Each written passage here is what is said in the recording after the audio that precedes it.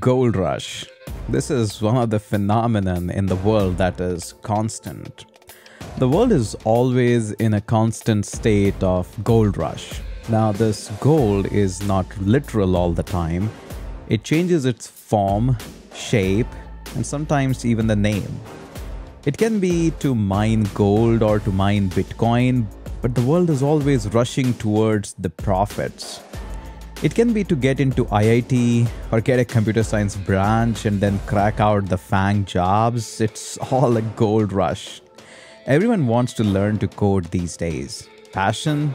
Nah, that's not passion. Cannot be called merely as love. It's just high package, money and more money. There's nothing wrong in aiming for the higher packages, but just aiming for only the higher packages you are getting into coding, that is gold rush. If you remove money part from the blockchain, most people don't give a damn about the blockchain. Don't even go there.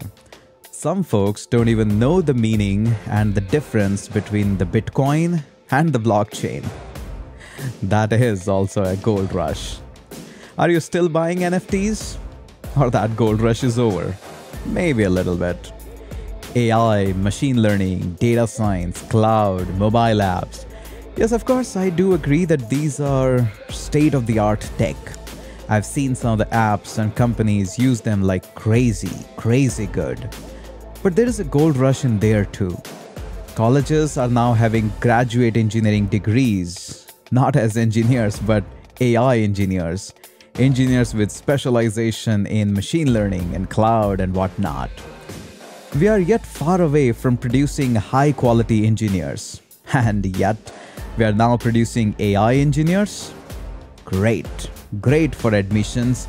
But are we able to give this degree a justification? Are we? I don't consider this as a fault of anyone because initially data structure was also just a subject of semester, nothing more than that. And yet I am totally wrong on this point as well. It's not a subject anymore, it's a way to get views. How to get 100 crores of packages just with the DSA. How to crack Google, Facebook as a job just with the DSA. OS, computer networking, Linux, programming foundation, that's all trash. Let's just do the DSA and crack the biggest of the package.